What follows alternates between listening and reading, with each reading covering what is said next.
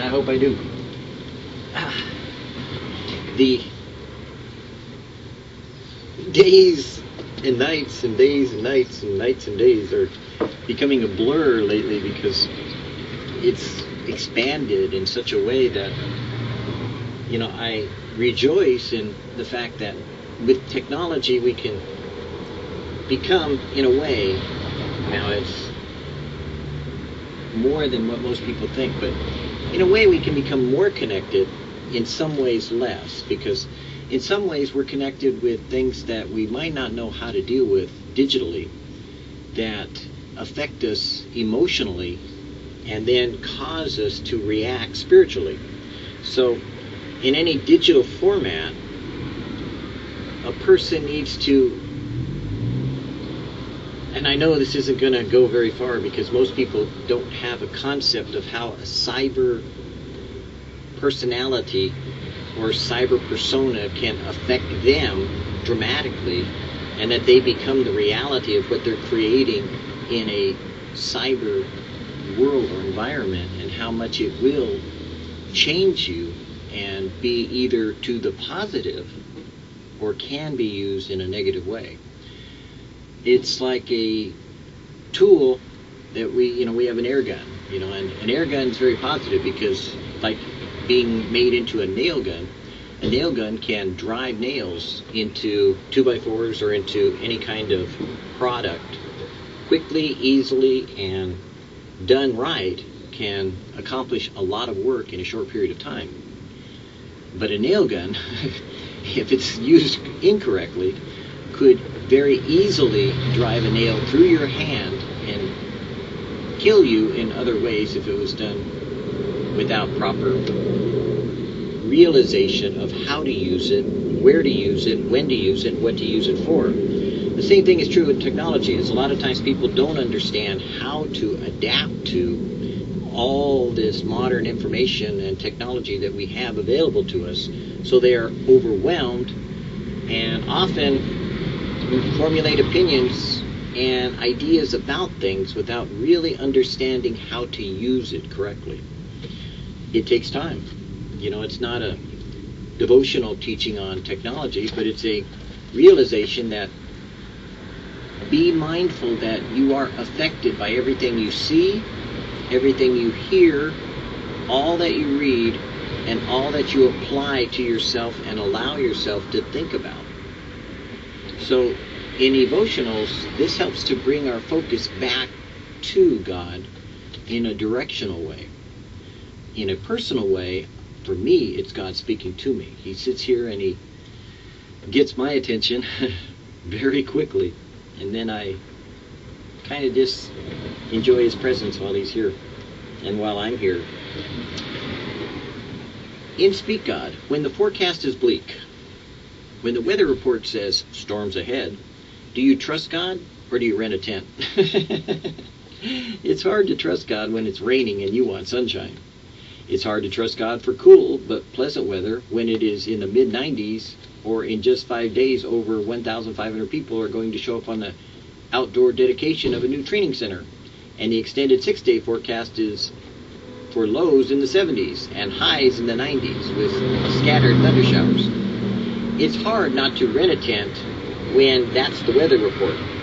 But a tent would cost $2,000 or $3,000, and it would ruin the incredible worship service we had planned, with 8-foot banners coming down the aisles, bearing the different names and titles of our Lord as the audience worships him in song. It's hard, isn't it, to trust God for anything when the forecast is contrary to what we want or feel or need.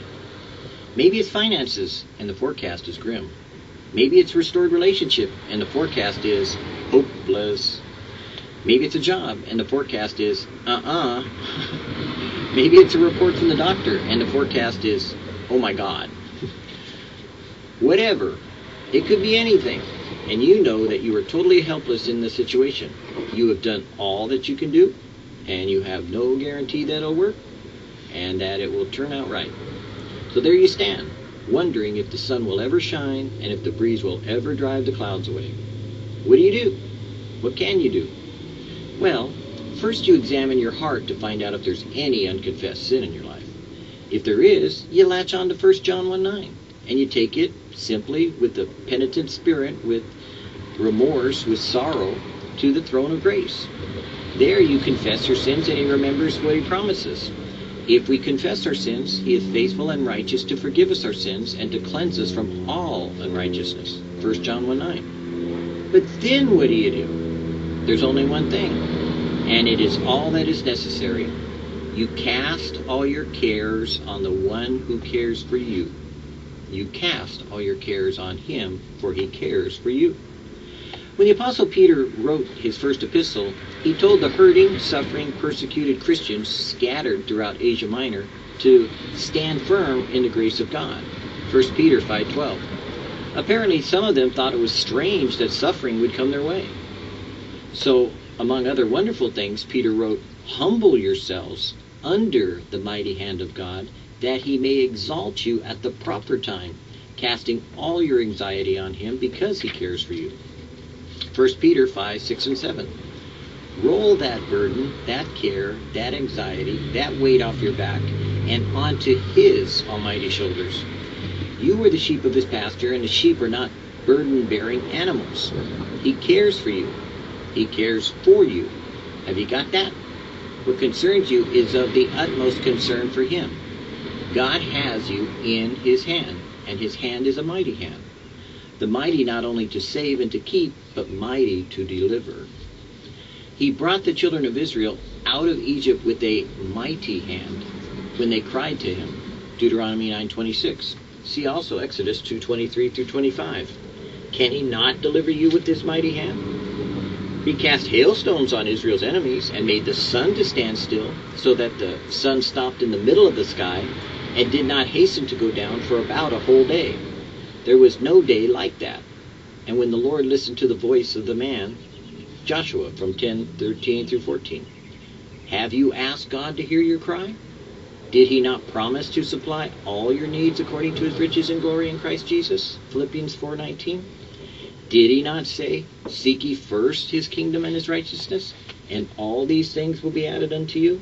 Matthew 6:33. God is immutable. He cannot change. He is absolute veracity. He cannot lie. He will not leave you nor forsake you. Therefore, you can boldly say, the Lord is my helper, and I will not fear what man shall do unto me. Hebrews 13:6. God's hand is mighty, so mighty that he controls the wind. He caused the east wind to blow in the heavens, and by his power he directed the south wind. Psalm 78:26.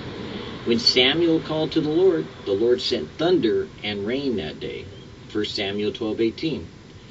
And when he wanted, he withheld rain or sent rain on one city but not on another. Amos 4:7. He is God. You get it? He is God. You have done what you can. I have done what I can. Now we must rest in him. God will do as he pleases, and none will thwart his hand or his will, no matter what the forecast is. God is greater than forecasts. And by the way, it didn't rain on the day of my dedication. His throne sits above all the circumstances of life, and he doeth according to his will in the army of heaven among the inhabitants of the earth, and none can stay his hand or say unto him, what doest thou? Daniel 4:35. Cry to him. It is for your good and his glory. He will answer.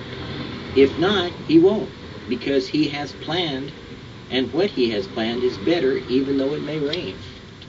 The plans he has for you are plans of good and not for evil, to give you a future and a hope.